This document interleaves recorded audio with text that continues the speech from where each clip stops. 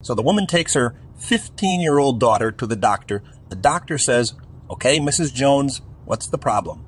The mother says, "It's my daughter, Mandy. She keeps getting these cravings. She's putting on weight and is sick most morning." The doctor gives Mandy a good examination, then turns to the mother and says, "Well, I don't know how to tell you this, but your Mandy is pregnant.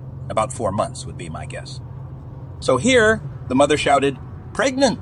She can't be. She has never, ever been left alone with a man. Have you, Mandy?" Mandy says, "No, mother, I've never even kissed a man." The doctor walked over to the window and just stares at it. About 5 minutes pass, and finally the mother says, "Is there something wrong out there, doctor?" The doctor replies, "No, not really. It's just that the last time anything like this happened, a star appeared in the east and 3 wise men came over the hill. I'll be darned if I'm going to miss it this time."